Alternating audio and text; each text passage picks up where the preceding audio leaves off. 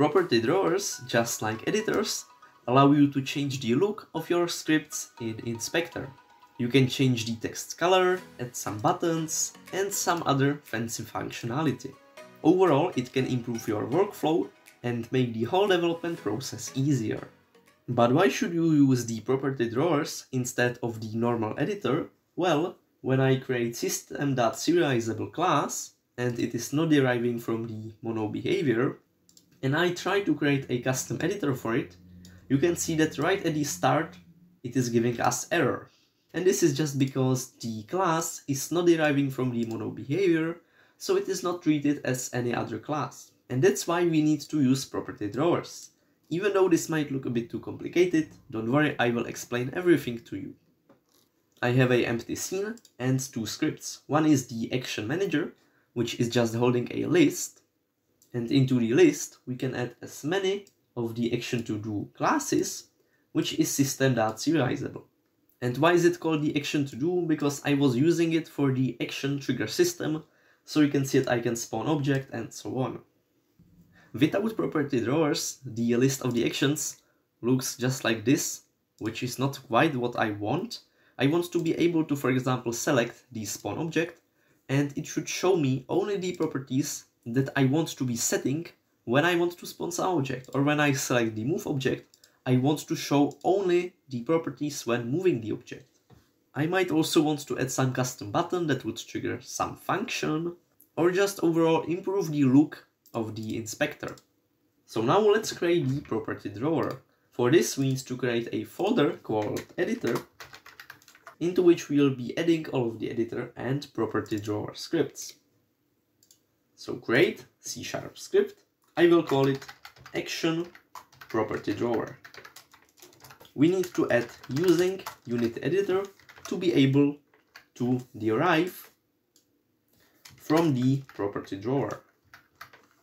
Just like that, we can delete both of these voids, and above the class we also need to type which class we want to have the property drawer on. So custom property drawer, type of, and here we need to put the name of our class, which is the action to do. We'll also add two public override voids. The first one is on GUI, which is going to run when we hover our mouse over the GUI element, and then we'll add public override, and this time it will be float, for the get property height, where we will just need to return the height of the whole class. In the override void on GUI, we can delete the base and we'll start the serialized property. So type editor GUI dot begin property. Here we will just type the properties that come out of the parameters of the on GUI. So the position, label, and property, and just end the property at the end of the void. Now everything we want to change in the action to do class, we'll be typing between those two lines. When we type editor GUI, then we have many options of what we can do. We can, for example, create label, so label field. Into the parameters, we need to add the rect position, so create new rect for the position.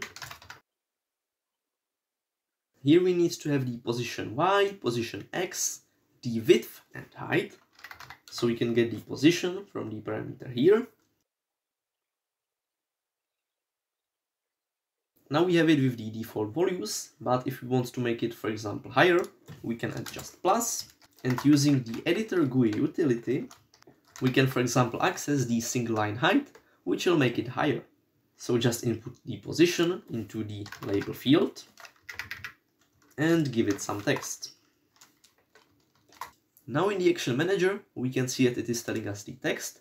It is 2 lines high, but the height of the element is not correct. For this, we need to just return a different height. So we can, for example, just get the single line height and multiply it by any number we want. Yeah, this looks a bit better. But the label field on its own is useless. Next, we can try to access some of these variables, for example, the action type. For this, we will create new serialized property. We can call it the action property is equal, and we'll do property, which is one of the parameters on this void on GUI, dot find property relative, and here we will type the name of the variable. So for me, it is action type. But this on its own doesn't do anything, because we have just gotten the property, but we are not doing anything with it. So we can type editor GUI dot property field, and to the parameters, again, we need to input the position, but you can see that we have the property.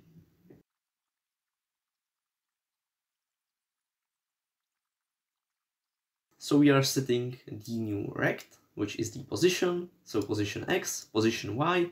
Because I want to have it a bit lower, I'm adding the 3 lines of height. Then the width, height, inputting it to the property field, so the action position, and then actually the action property. Change the overall height of the element. Now in the inspector, we can see that the text is correct. There are a few lines of free space, and then we actually have the enum, which is the action type, so I can select the type. It is still not doing anything, but it is getting better. I just had to change the height to just the single line height, so it is not doing any weird stuff.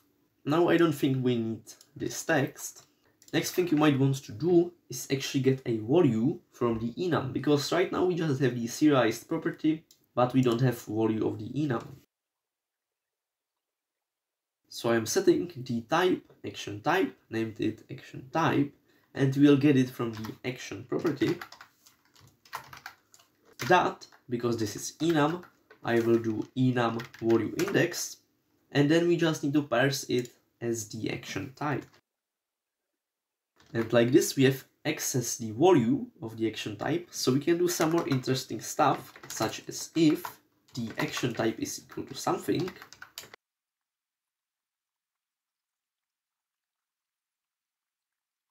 just to test it, I have added few if statements and some debug.logs. And now we can see that when I select the spawn object, it is telling me that it is trying to spawn object, then play sound, everything works correctly. Next thing I might want to do is that when I have selected the spawn object, I will actually show the properties that correspond to the spawning object, which is the object to spawn and the spawn position. So we'll again need to get the serialized property of these variables, and then we can add the property field.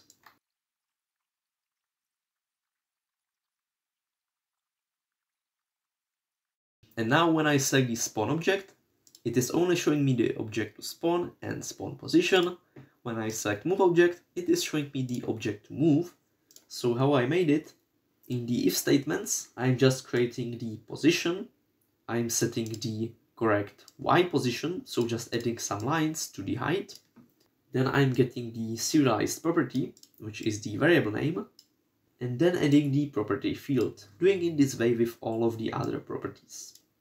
And I also had to do some logic in the get property height, because obviously when we select the move object, it is only, I think, 5 lines height, but when I select the spawn object, it is higher.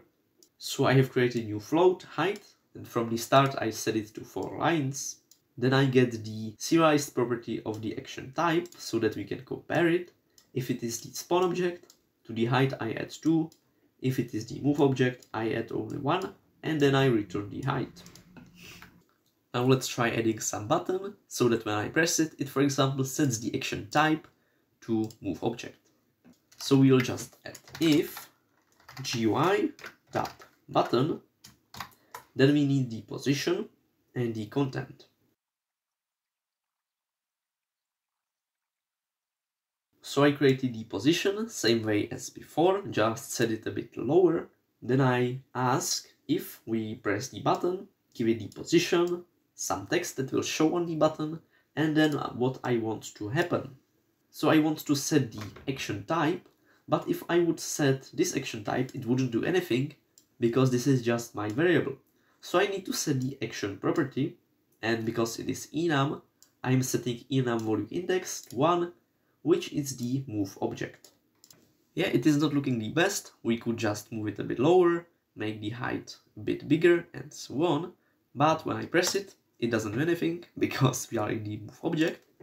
But I can try setting play sound, clicking this button, and you can see that it does the action that I set in the code. With this, I think you could also spawn some object and assign it to the variable, and so on. And the last thing that I will show you today is how to change the color, for example, of the text, how you can change the size, and overall the style of the text. I will be changing the style of this action type label, so what we'll need to do is disable the label on the property and create our own.